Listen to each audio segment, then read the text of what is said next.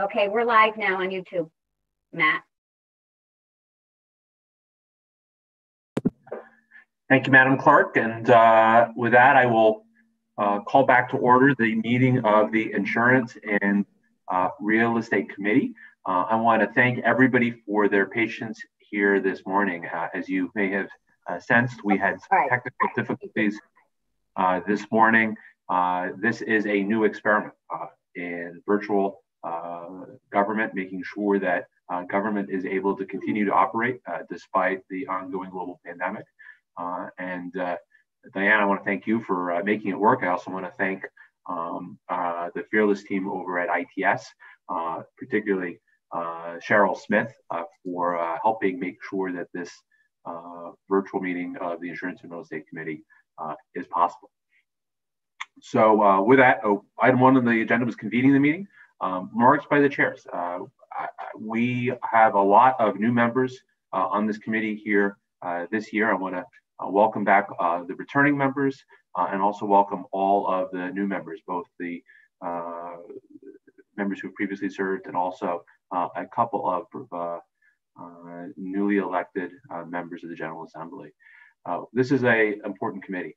We have a lot of work to do this year, tackling the healthcare crisis that we are currently in, tackling the economic crisis that stems from the healthcare crisis. And third, yesterday, we saw an attack on our democracy, making sure that representative democracy continues to function, that the people's will is expressed through their duly elected representatives is important. We were all sworn in yesterday, thanks under the protection of our Capitol Police and with the cooperation of the men and women who serve in nonpartisan capacity and partisan capacity for the General Assembly. So we owe a lot of thanks to our staff, to each other, and to the folks that we've all been elected to represent. And it's a great honor to get to work for all of you. We have a couple of returning members of the leadership of this committee, but we also have a lot of new people. And I'm very grateful to share the job co-chair of this committee with a friend of mine who I've known actually for about 15 years now, Representative Kerry Wood. Kerry and I have overlapping districts, and we were joking that our first order of business is to move the Connecticut Insurance Department to a brownfield site in Rocky Hill. We'll have to see the feasibility of that, but I know Kerry to be a smart, tough, hardworking leader, and I'm really excited to share the stage with her today. And before I turn it over to Kerry, I just want to just thank everybody for their patience here this morning. So, Kerry, do you have any words this morning? Thank you, Senator Lesser, and thank you for those kind words. I couldn't think of anyone else I'd be chairing a committee with who has such experience and knowledge, and I'm truly grateful for your leadership.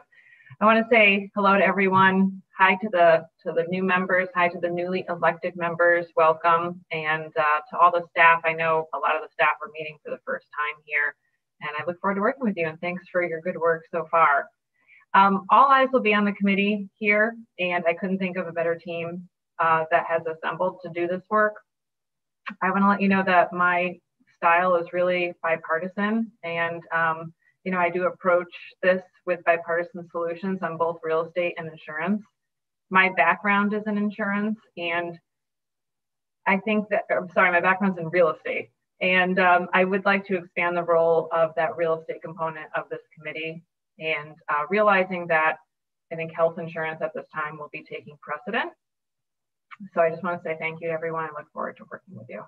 And I want to welcome my vice chair on the House side, Robin Comey, who is also new to this committee and just a wonderful person. We came in together as freshmen, and I'm just thrilled that she's here working on this committee with me. Thank you, Representative Wood. I want to also welcome a new ranking member, but not a new member of the General Assembly. Senator Tony Hwang and I have both entered the House the same year, well, way back in 2009. Senator Hwang, it's great to serve with you on this committee, and I'd love to turn it over to you if you have any opening remarks.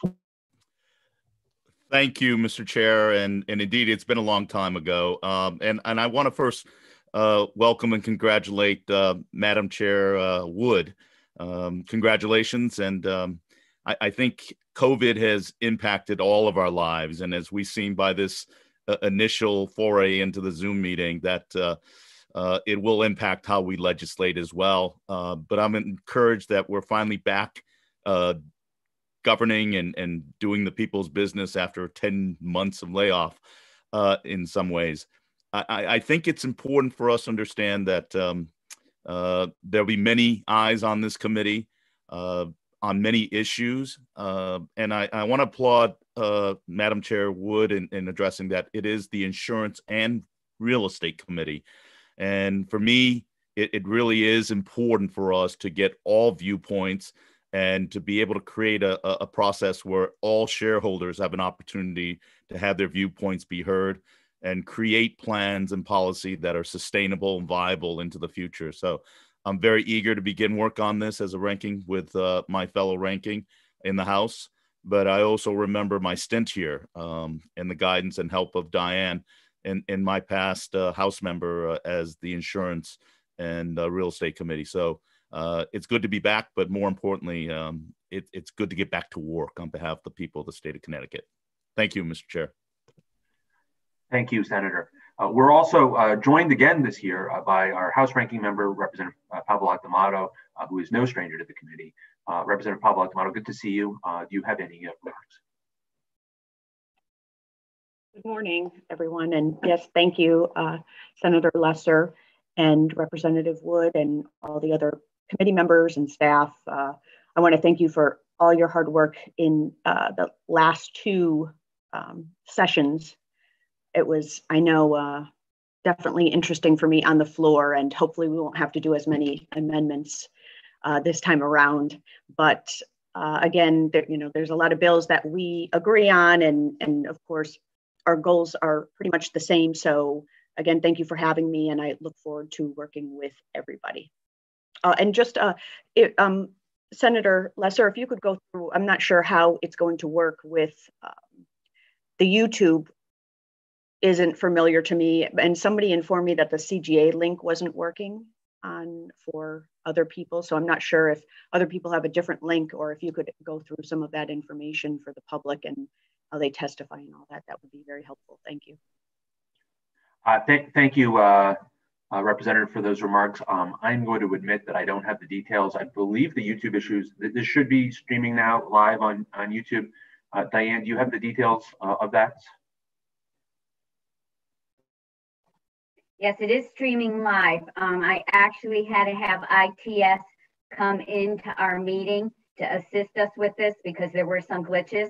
We're still ironing out how we're going to be doing public hearings. We've been meeting as clerks and meeting with ITS.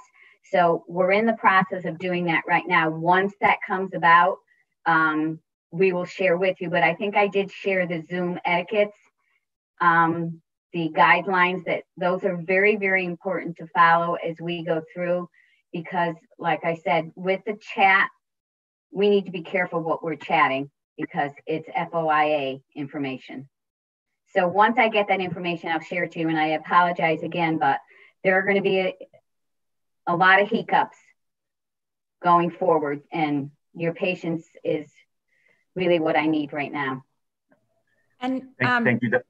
Representative Pablo Acclamato, if you click on the agenda on the CGA website, and it will provide you with a link to the YouTube, and I just clicked on it and it's live, just to let you know. Thank you. We've also been joined by two new vice chairs of the committee, Representative Robin Comey and Senator Saud Anwar.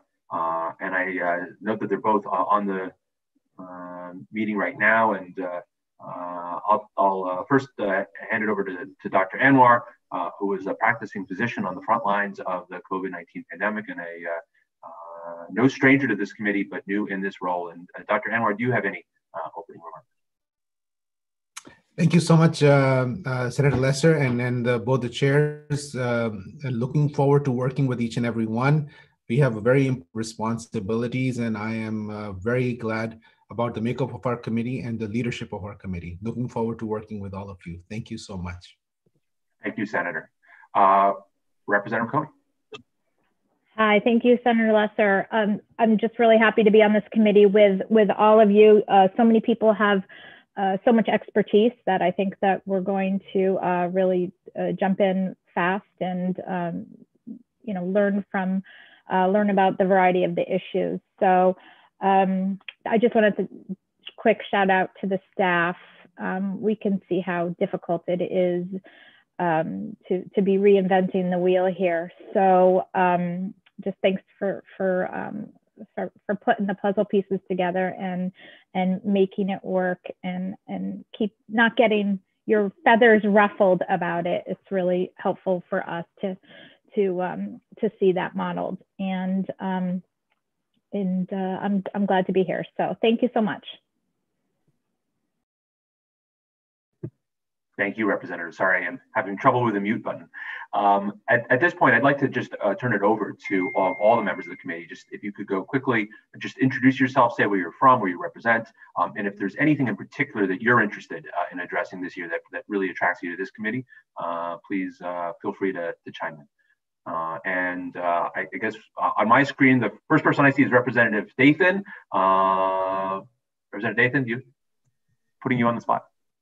Thank you, Senator. I'm so pleased to be back working in the committee with you, Senator, and with you, Representative Cara Pablo-Amato, and excited with Carrie's new leadership as Representative Wood as the co-chair of the committee.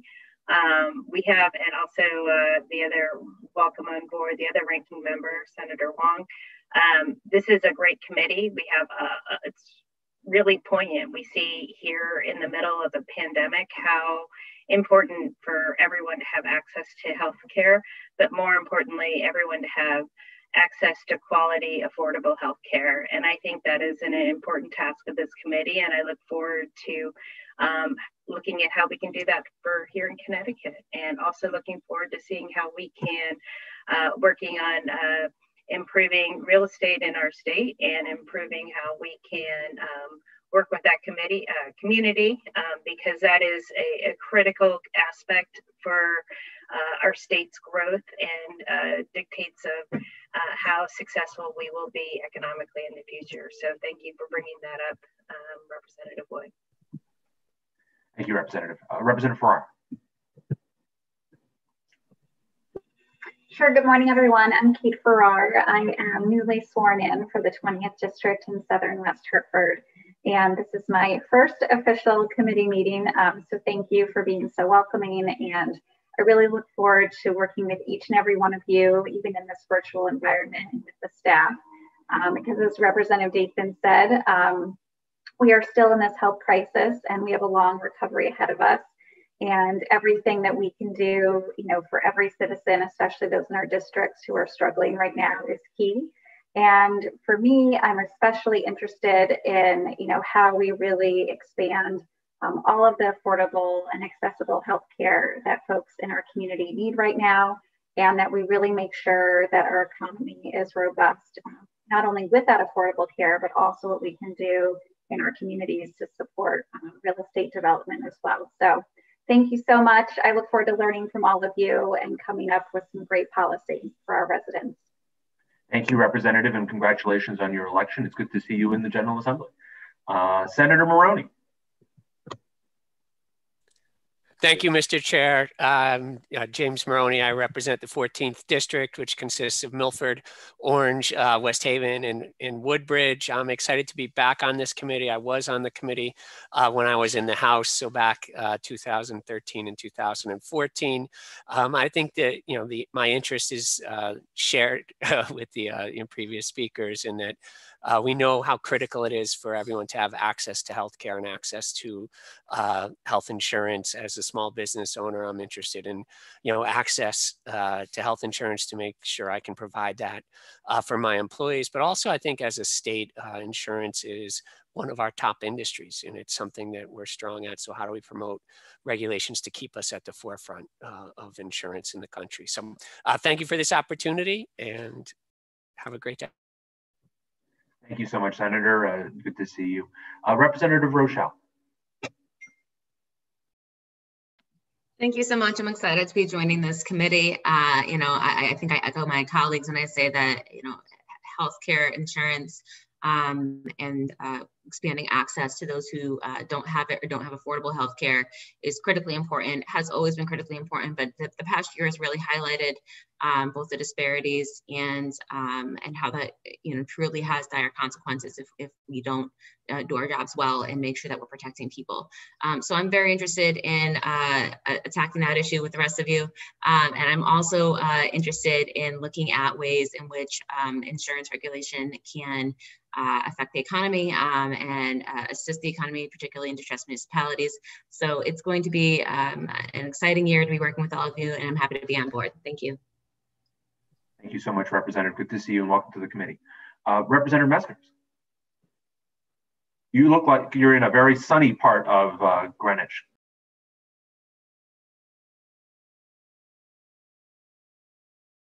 Representative, I think you're on mute. There we go. Sorry, a background picture of our beach at a sunnier time. So again, Representative Meskers, 150th district, so the penultimate district in the entire state. Although physically the last district, because I border the shoreline of Greenwich down to the border with New York. But the way they cut them, I ended up in 150 versus 151. 151 is actually inland Vermont. So my background is in finance and banking. I did cover for a long portion of my career the insurance companies, but on their investment portfolios, and so I got some insights into underwriting, et cetera. So my concerns, I would echo the concerns on healthcare and affordability. But on the business front, I think the regulatory environment that is going to encourage those major insurance companies in the state to add at the margin to their employment within the state, to grow some of the businesses that they do on a national scale and bring that work to Connecticut. So I want to figure out a regulatory framework, what will make it attractive for them. On the real estate side, I think, I believe Kerry was working on the Transfer Act last time around. I think the issues of making real estate and real estate development and helping economic development of our cities is crucial to where we go going forward. I think growing the economy, growing the economic activity so that our tax revenue goes up because the economic activity goes up would be a prime focus for me. So I want to see that we can make it a productive year that way. Great, thank you, Representative, and welcome to the committee. It's, I hope you invite us down to that beach there when the weather's a little warmer. Definitely take it under consideration. You've got that, man. Okay. Representative Riley. Well, Representative Denner, if you want to introduce yourself. Is that myself, Mr. Speaker? Or Mr. Chairman, yes? Yes, absolutely. Yeah. Good morning, everyone. Representative Emmett Riley, 46th District, the City of Norwich. Entering my 5th term here in the legislature, and I look forward to working with everyone and forwarding some good legislation for the residents of Connecticut. Thank you. Thank you, Representative. Representative Nuccio. I'm sorry, was that me? Yes. Would you like to introduce, I know you introduced yourself earlier, but for those of us, because the YouTube wasn't streaming, if you could introduce yourself again. Absolutely. I'm sorry, you were just breaking up a little bit, so I wasn't 100% sure. My name is Tammy Nuccio. I'm the representative for the 53rd District in Connecticut. That is Ashford, Tolland, and Wellington. By way of experience, I have 30 plus years of finance experience and 23 plus years of health insurance experience. I currently work in the health insurance field, and besides budgets and such, my main role is state legislation and how that impacts and is facilitated through insurance. I'm definitely looking forward to the insurance portion of this committee, because I've seen a lot of legislation that comes through that doesn't really translate well into practice, and are definitely increased drivers of the cost of insurance, which is an issue for me, looking at the availability and affordability of healthcare going out. I'm also very familiar with mental health parity, the federal regulation of mental health parity, and PPACA. And from a mental health parity perspective, either enhancing or incenting a deeper bench of mental health providers into the network to expand availability via telehealth or whatever for mental health.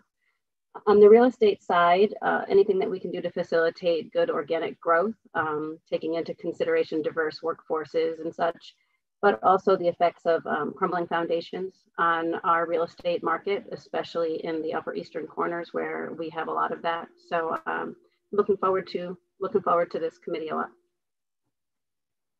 That's great. Thank you very much, Representative, and welcome. Congratulations on your election. Representative Perillo.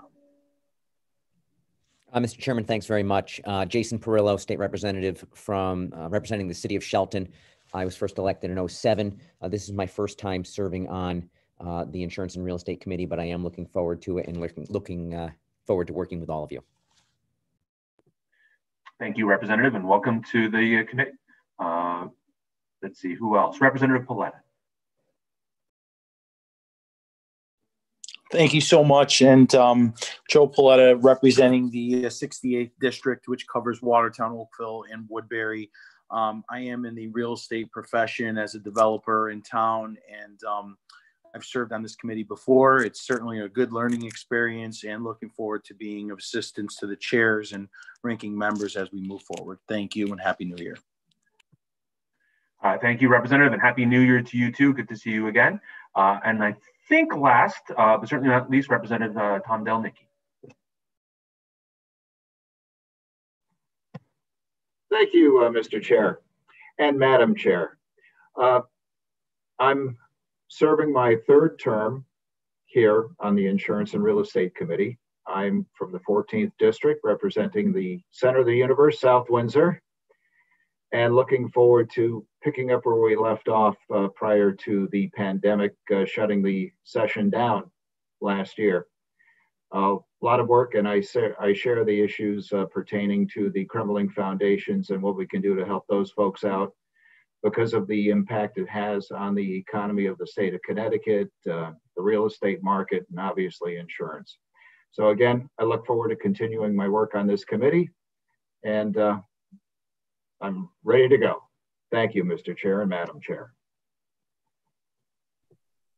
Thank you, Representative. Is there anybody that I missed who's a member of the committee? Okay, well, glad we did that. And I also want to introduce the staff. You've already met our fearless, intrepid clerk, Diane Kubek, who we all work for. Diane has been really at the forefront of bringing this committee into the 21st century. This was the first committee of the General Assembly over the summer to start holding informational hearings remotely to allow the business of the legislature to continue during the pandemic. And now we're one of the first committees to have an actual committee meeting virtually. So Diane has been working overtime to bring this committee into the 21st century, and I'm very grateful for all of her work and her work over many years and across many different chairs and co-chairs of the committee. We also have with us again Brian Valco from LCO. We have Alex Rieger and Janet Kaminsky-Leduc from OLR, and then from OFA, Rob Lysock, Michelle Parlos, and Anthony Naples. I also want to thank again Zoe Gluck and Cheryl Smith, who have lent their help to make sure that this committee continues to work despite the challenges that we face. And I don't think there's ever been a time when we've been more dependent on our partisan and our nonpartisan staff who get up every day and make sure that things work. We are also joined by Logan Potter as assistant clerk. We may have other assistant clerks joining us throughout the session. So just want to thank folks for bearing with us This is going to be a difficult session, just logistically, but we have really important work to do.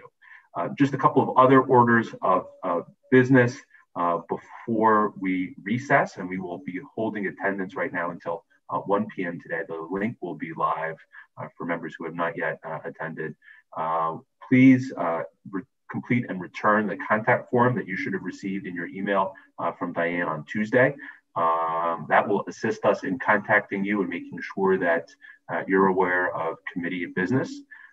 Also, you should have received the Zoom etiquette guidelines that we will be abiding by this session. Please read them. It is important to follow these to ensure that this process works smoothly. I'll just go over a couple of I think we've discussed important things. We'll just say one really important thing for me is that we don't use the chat function of this app that we're using because it is so important that the business of this committee be accessible to the public at all times. And that's why we delayed the start of this meeting until we were able to make sure that it was streaming for the public and ensuring public access to our committee process is really important to the workings of government. And with that, I'd like to just let folks know that at the moment we are planning on holding a committee meeting for the purpose of raising bills January 12th at 11 a.m. That's next Tuesday. That's subject to change, but that's what we're currently thinking. We will be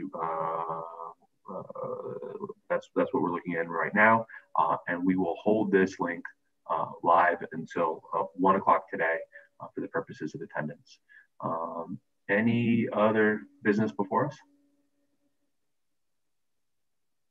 If not, I will. Do I recess the meeting, or do we just log off? I'm not sure how we. I think you should state that you're recessing the meeting. Okay, great. Well, with that advice, Attorney Valco, I will recess the meeting of the Insurance and Real Estate Committee until 1 o'clock, at which point we will adjourn and see everyone next Tuesday. Have a wonderful weekend and please stay safe. Bye, everybody. Look forward to working with you. Thank you.